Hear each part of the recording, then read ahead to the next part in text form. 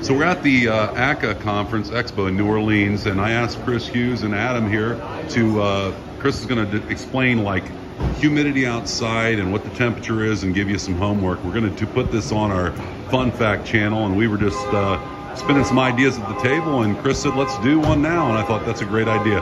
Chris, take it away. All right, so me and Adam were talking about enthalpy, right? And I was like, okay, well, let's go outside. We're in New Orleans. It's freaking hot outside.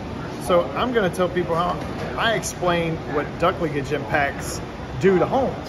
And the best way to explain it is, let's go outside. So this is what I do. I look up the weather right now. It's 84 degrees and 63% relative humidity.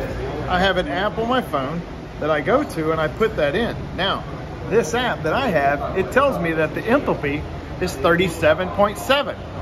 Okay, that's a high heat content of the air, right? That is the total heat that's in the air right now.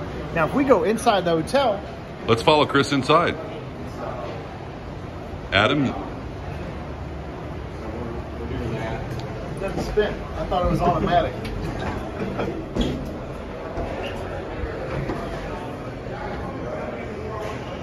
Okay, now we're talking about total heat inside the air in a conditioned space, 70 degrees and 50%, somewhere close to that. But look at the bottom.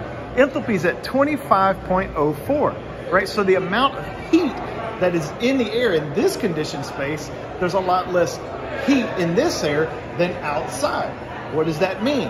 That means the air conditioner is not going to have to work as hard when it's recirculating the air versus pulling